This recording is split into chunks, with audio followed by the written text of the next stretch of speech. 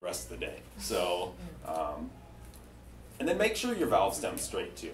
You don't want it sticking out at a funny angle or anything like that, because then you're going to ride on it, it's going to move, and you're going to get a flat tire again. Do the cartridges, they get really cold? Yes, that's just CO2. Okay. That's just the compressed air. Make Yeah. sure you have It's like, have you ever used that duster? or something. Well, that, or, have you ever used that duster for your computer? Yeah. Well, that stuff's really cold. It's just compressed air, and that's just how it. And also, with the CO2, it leaks out of the rubber faster. So, you're going to have to go, and the next day, you're going to go to this thing, and you're going to feel, it's going to feel squishy. It's not that you have a flat or you fixed it wrong, unless it's all the way flat. But these will, this will leak, whereas the air pressure will go 5 pounds, this may go 20 in a day. So you're going to go the next day and you're going to feel like you've got it's really squishy. Like I said, just air it back up with normal air. You can even let the CO2 out and then put regular air back into it, and it's set. What's the shelf life of those? Years, I imagine. I don't know. I've never really. I guess I've never been asked that. I think it's like a Twinkie. It doesn't really have a shelf life on it, so it's.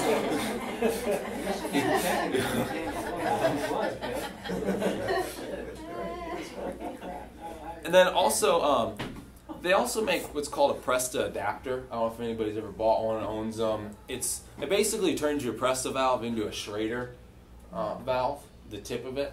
That way, say you're out and you're at a gas station. Gas stations don't have anything for a Presta valve. They're $1. I carry one in my seat bag when I have it, just in case. They're $1 for a pack of 5 at your shop. Are they? Yeah. Well, $1.99. yeah, $2 for 5 of them. One in every glove box. Exactly. And like I said, I keep one in my seat pack. That way, if I'm out of CO2s, you get another flat or anything, you have it there just in case. It's tiny, so it doesn't take up any room whatsoever. And what did you say it was? It's a Presta adapter, is what it's called. Yeah, it fits. What it does is you thread it on to the end here, and it basically, like I said, it turns this Presta valve into a Schrader valve, so it will fit onto a Schrader valve pump. That way, you can go to the gas station and air up your tire. If you've just got a mini hand pump, or you get a flat in a town because towns don't sweep the streets very well. They've got a glass bottle after Friday night, after or game night. You ride through downtown and people have been drinking all night long. It's there's glass bottles. So. And you put that on the It threads on first before you put it on. Well, you would unthread the little nut here. See how this nut threads on like that? Right. Well, then you would unthread that, thread the Schrader with the Presta adapter on, and then air it. And this, it doesn't make a huge difference if it's closed, so it's not necessary to unscrew it, and then put it back. You can leave it on if you want to.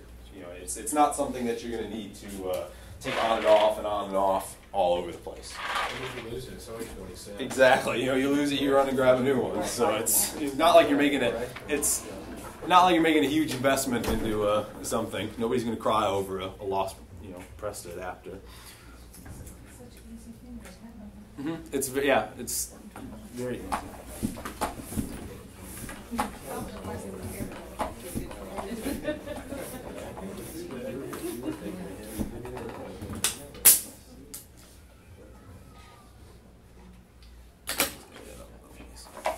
Okay, and then putting the wheel back on.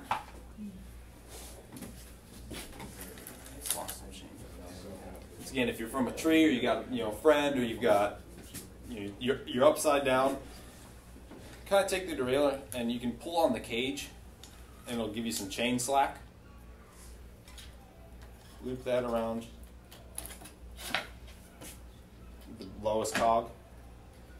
The back end. Make sure it's centered in your brakes.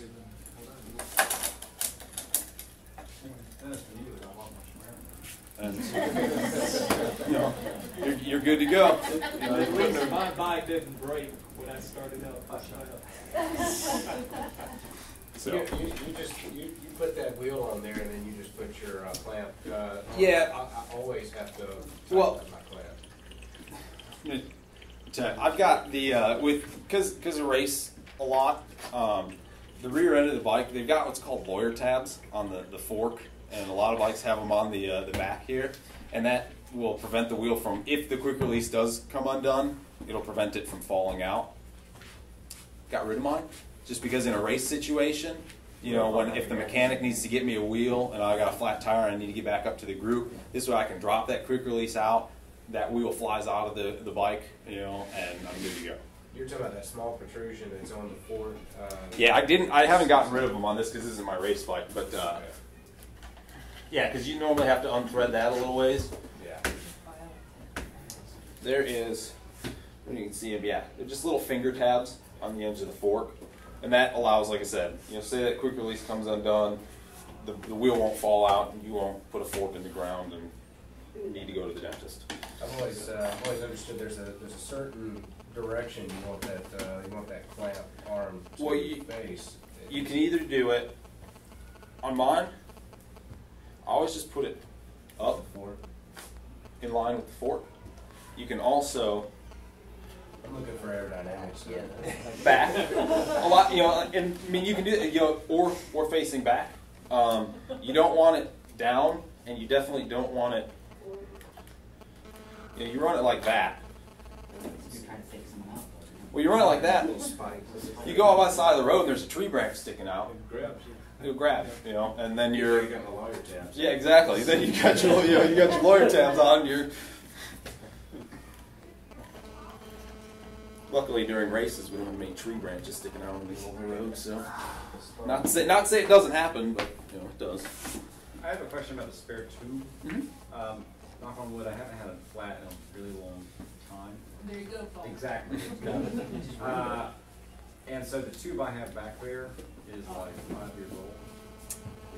Does it just brittle? Should I After replace 5 years old, I'd probably replace it. Yeah, that does. In the tires, you know, if you've kept them aired up and you've kept them flexible, and say you've had the same tube for 5 years, if the tire's starting to dry rot, replace the tube. But if the tire, you know, the tire is fine, Put the tire off and put a new tire in the bed. you know, then I'm talking about the one underneath the the back. one, yeah, I would. I've never actually heard of anybody not having a flat in 5 I years. know, You're, I know. you know, I'm doomed. you're gonna get one, but I would just get a new one. You know, like I said, they're inexpensive, and Sell it on Craigslist. yeah, hang it up on the wall, you know, and then because the day you put the new one in there, you're gonna go out for a bike ride, and you're gonna need to use it. Is what's gonna happen. So, and then you can also, when you're done, you know, fixing the flat or airing up tires, you can check your tires. You know, it's something that's easy to do. You want to look for slices, gashes. You also want to look to see if the thread is showing on the side. I actually brought a tire that's bad, so you can kind of see what it's. Find it here.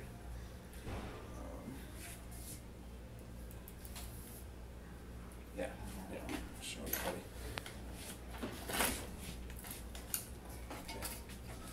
See how the rubber's coming off the edge there? Yeah. You don't want that.